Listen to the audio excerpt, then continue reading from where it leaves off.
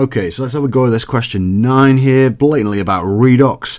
So this question is about vanadium compounds and ions, and we need to use the data from table 4 to identify the species that can be used to reduce VO2 1+ ions to VO2+ ions in aqueous solution and no further. And we need to explain our answer.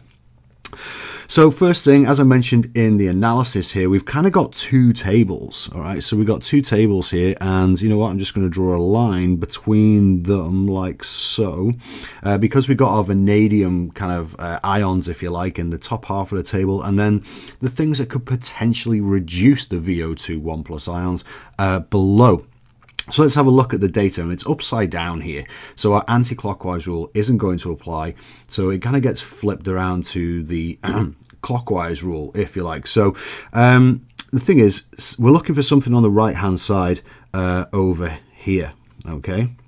Now, chloride ions, will they actually reduce VO2 1+ to VO2+? No, they won't, because this value here, plus 136, plus 1.36 is higher than plus 0.1, so that's not going to happen. However, both Fe2+ and zinc, both of those have E0 values that are lower than 1, so that is why both of those will actually cause that VO2 1+ to be reduced. However, we're looking for something that will reduce it to VO2+, but no further. We notice we've got X here on the left-hand side, VO2+ going to V3+. We do not want that to happen. So what we're looking for is something that has a value between plus 0.34 and plus 1.00, which is, of course, Fe2+. This here, this is plus 0.77, so it will reduce VO2 1+, but it won't reduce VO2+ to V3+. So our reagent here is Fe2+. Zinc, of course, is more negative than both of them. So it will reduce it all the way to V3+. We don't want that. So our explanation here is this. So Fe2+ E0 value is lower. No, I'm going to put lower. I'm going to put less positive than the E0 value for VO2+, but more positive than the E0 value for VO2+. So in other words, it won't reduce that one. It will reduce the first one, but it won't reduce it any further. Next up, give the oxidation state of vanadium in VO H2O5 2+. Now in the analysis I said we can eliminate that H2O from there completely, because each H2O, well, they've got each H2 molecule, if you like, or ligand as they are here, has an overall oxidation state of 0. So there's no point muddying the waters with that, just get rid of it. And so we end up with VO2+. Now each oxygen is -2.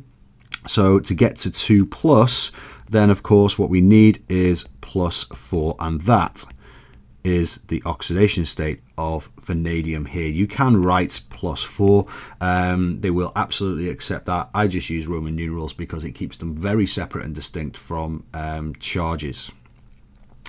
9.3, we are looking at you know, the isomerism here of this complex ion of vanadium. So we've got one isomer shown here of the two chlorines next to each other. We need to draw the structure of the other isomer and state the type of isomerism.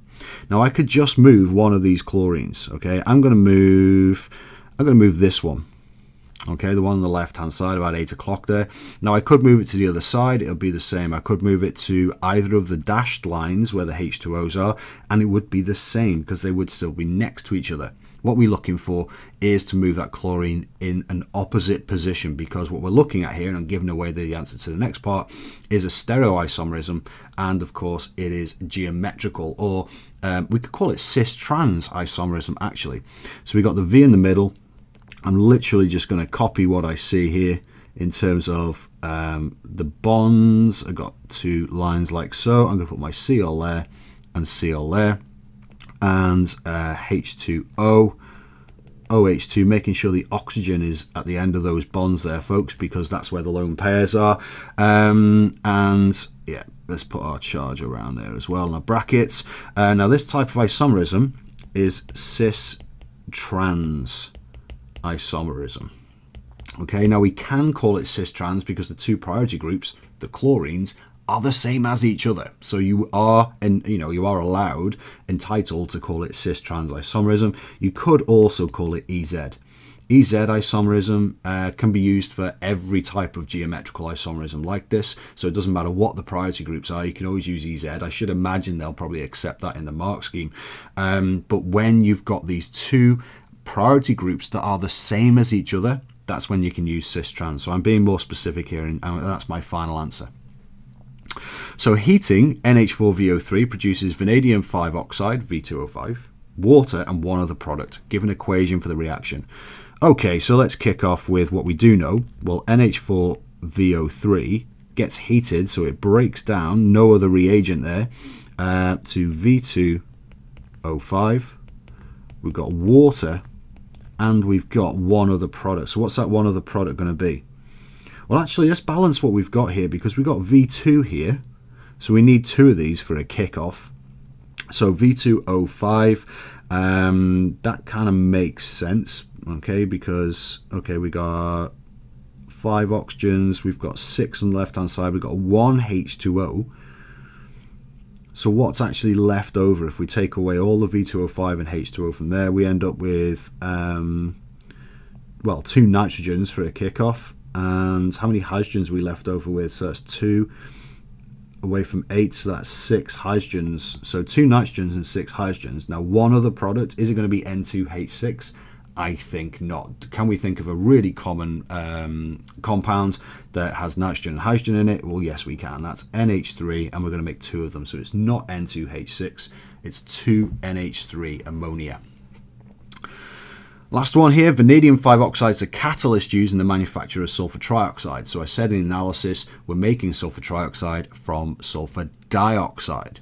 Give 2 equations that show how the catalyst is used and regenerated. So how is it used? Well, V2O5, and this is part of the contact process, of course, reacts directly with sulfur dioxide. And what that does, it actually donates an oxygen. So we end up with SO3 and V2O4. So it donates an oxygen. Now what we need to do is regenerate that catalyst. So V2O4. Now, how are we going to add oxygen to the V2O4? Well, I'll tell you what, let's just react it with oxygen. So half an O2 gives us V2O5.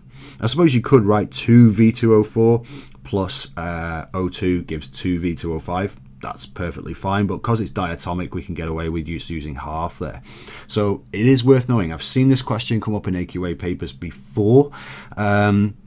It's a pretty common question. I would know the contact process, and if you did it at GCSE, the equations are the same. Okay, it's just we have to know a little bit more about it now, of course, don't we? So, so yeah, that's really important, that one. So I don't think this is too tricky a question.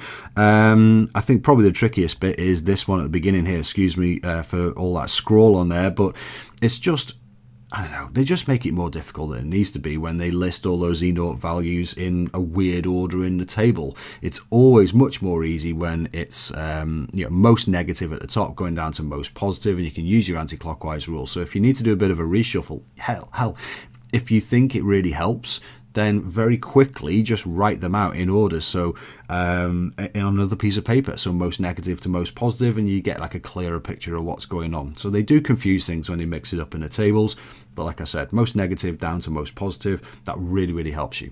So question 9, yeah, looking forward to seeing what the mark scheme's got to say on that one.